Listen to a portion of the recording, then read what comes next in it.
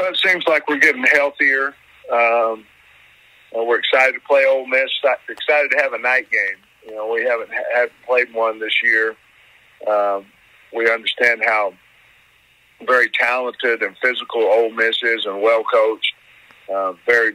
Played very well this year, but we're looking forward to the opportunity.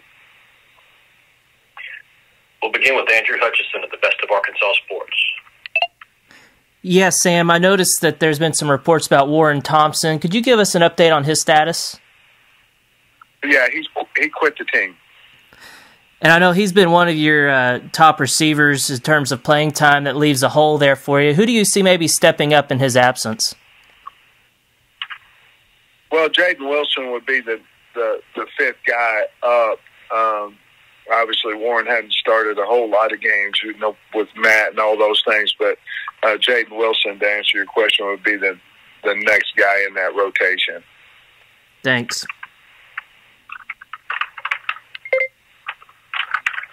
Next is Chip Towers at the AJC. Hey, Sam, how you doing? Hi, Chip. Hey, obviously you guys got the last look at LSU, and Georgia's got to play them in the SEC championship game.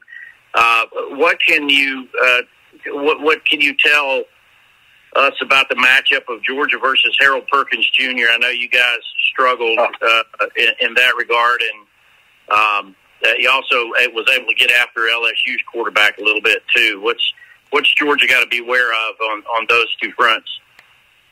Well, I'm sure Kirby will have it all figured out. He always does. But they're very talented. They've got to stop the quarterback, as everybody knows. And Perkins is a beast. He's fast. He spied our guy. Got a couple of sacks from spying the quarterback. And our quarterback's fast too, but he ran him down. So they're very physical on defense. Very, very physical on offense. They want to run the ball, but the quarterback's the key, obviously, to their offense, and got to find a way to block Perkins, like you said. You pretty much answered it. They're a really good football team on the D line as well. Very physical. They're what you'd think LSU would be. I appreciate it, Coach. Good luck against Ole Miss. Thank you.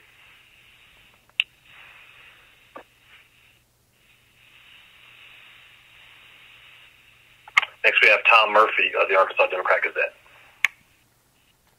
Hey, Sam, when you said in your opening that you feel like you're getting healthier, I'm assuming that means KJ. Can you update us on his status? Well, he's practiced most every play this week, so I feel good about him.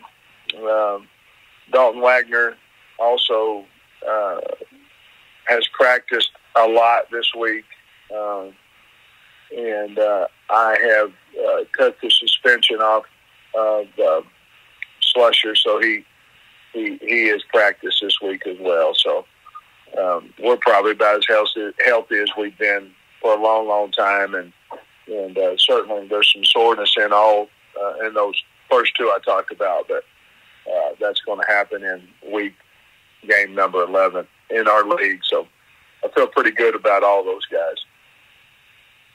Okay, and I know you want to get your running game going to a larger degree, and specifically in goal to goes, you guys have had your struggles there. Can you maybe speak to what it needs to happen to fire that up more? Well, I think obviously we're having edge problems, so we have tried to close edges out. I think we have to be willing to play action, throw the football down there.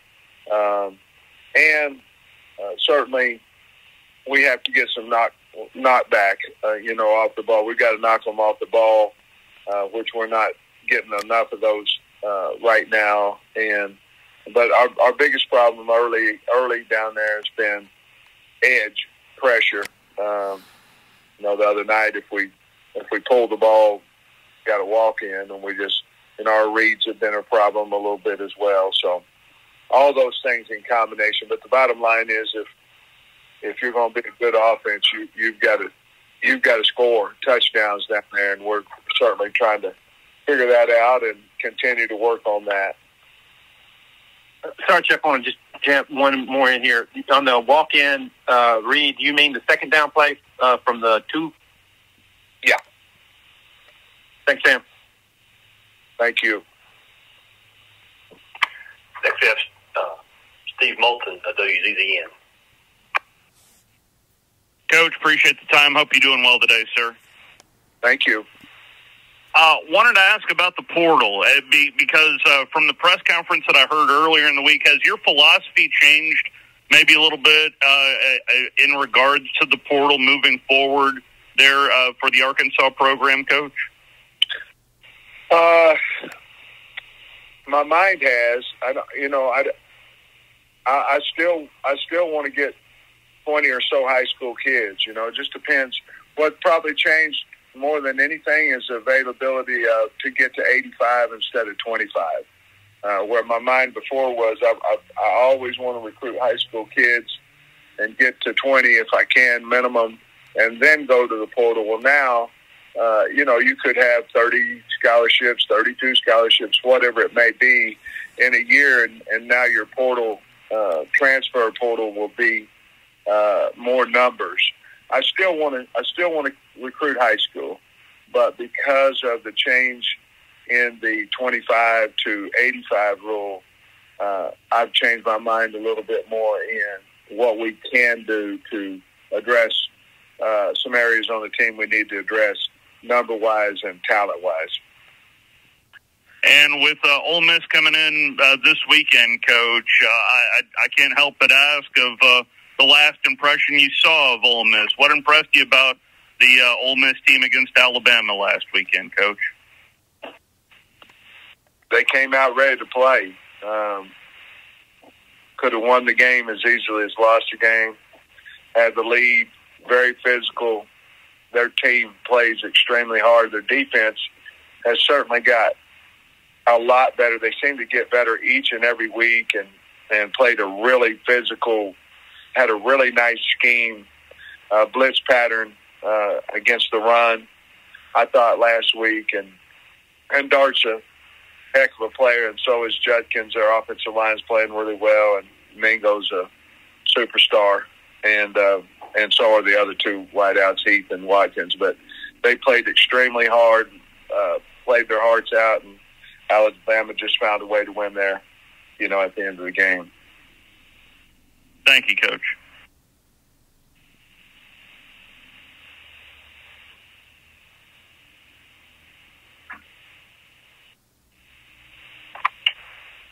Next we have Austin Eldridge of the Rebel Wall.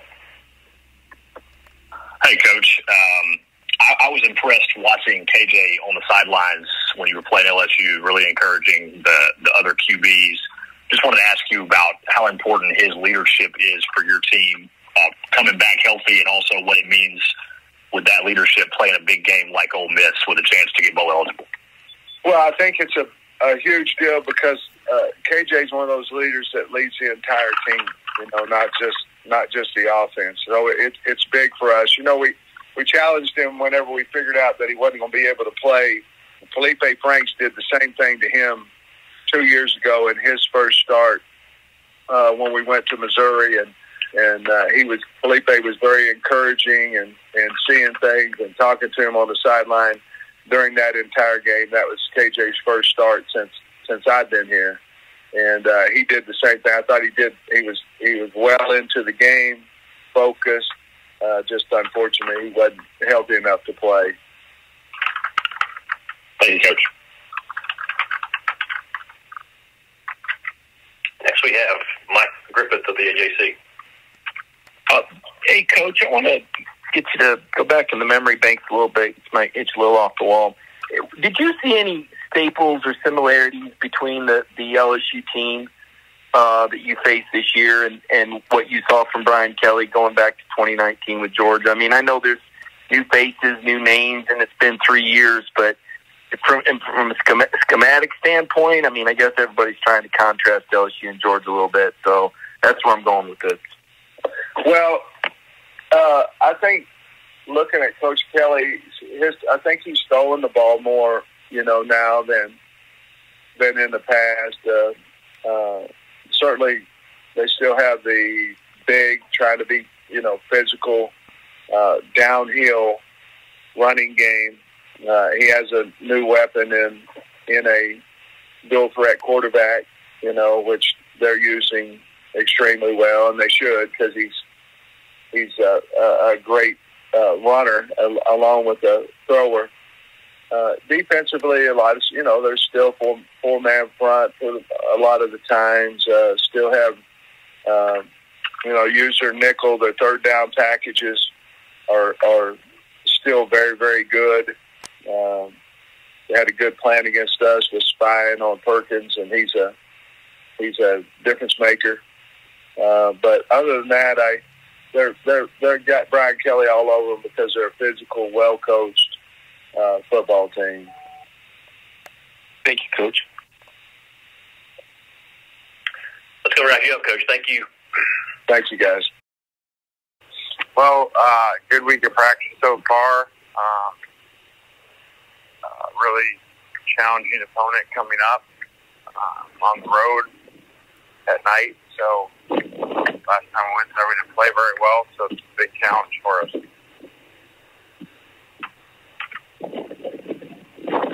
Questions, press 10, and we'll begin with Tom Murphy of the Arkansas Democrat Gazette.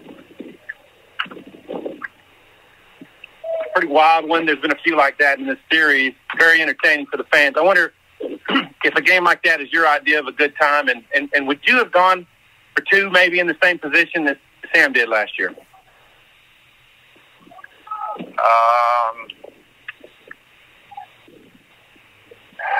a good question. I probably wouldn't have, because we were at home and probably would have kept playing. But also, that doesn't mean that's right. Usually, you do go for two in a high-scoring game like that, so that you have the last shot. And I mean, was that your kind of game? We won, so it was. I don't care if they're high or low scoring. I just want to win them. So, but that's like a football thing that I feel everyone needs coaches. Oh, I even said after the game when everybody's like, "Oh, you guys finished? You know how to finish?" I'm like, "No, they just didn't make the 2-point play." Had they, then everybody be saying, "Oh, they know how to finish, and we don't." So much like some of these games, as you've seen late around the country, where they go down to the last play, and everybody all of a sudden, when one play goes one way, they, the one program's got it all figured out, and the other one doesn't. So, that game was very competitive, and obviously could have went either way. Gotcha. Hey, Arkansas with KJ, without KJ, are they? What makes them more explosive, better with KJ in the lineup, you think? He's obviously a problem because he's so physical, and when he runs the ball and can make you miss, can run you over, and we had a major issue with him, especially later in the game, is, if they're moving the ball and making first downs, that system tires you out.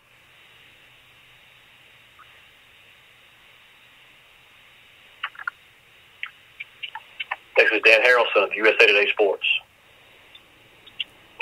Hey, Coach, with your offense and obviously Arkansas under Kendall Briles and really Tennessee and Josh Heupel, do you see more similarities or more differences between especially Ole Miss and Arkansas, but also maybe Tennessee in that little 3-team group? Yeah, I think there is difference in the offenses and have kind of evolved different directions. And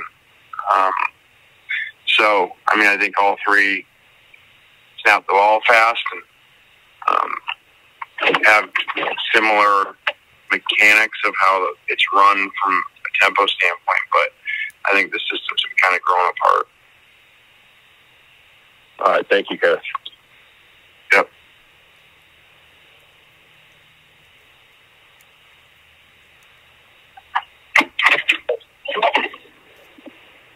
Next is Austin Eldridge with Rebel Walk. Hey, Coach.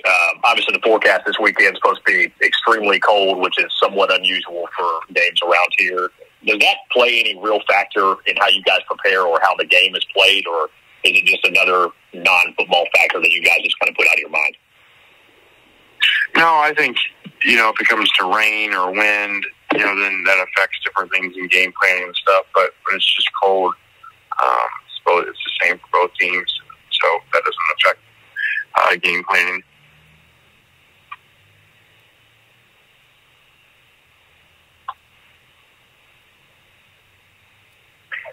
Next we have Steve Multa, WZZN.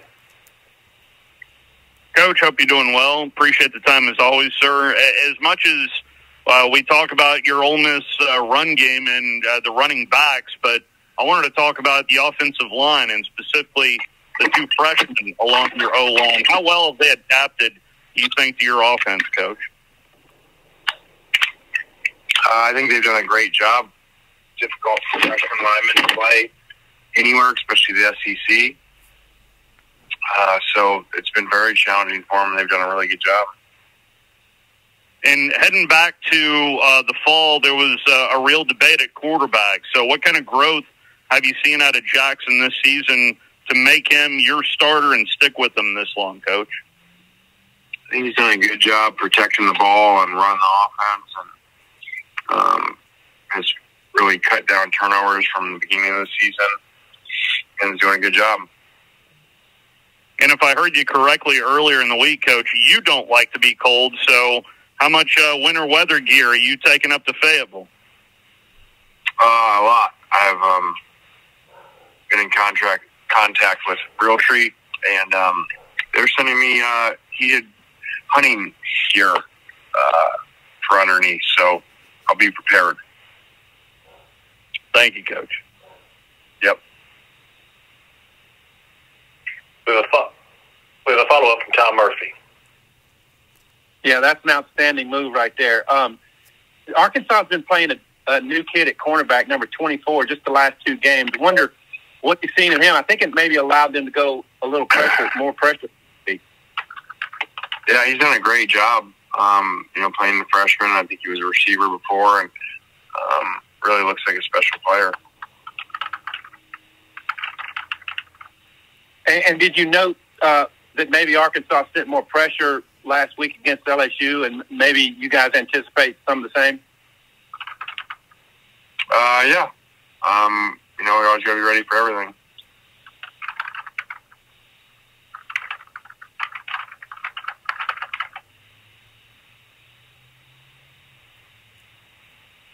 Coach, that's going to be all the questions today. Thank you.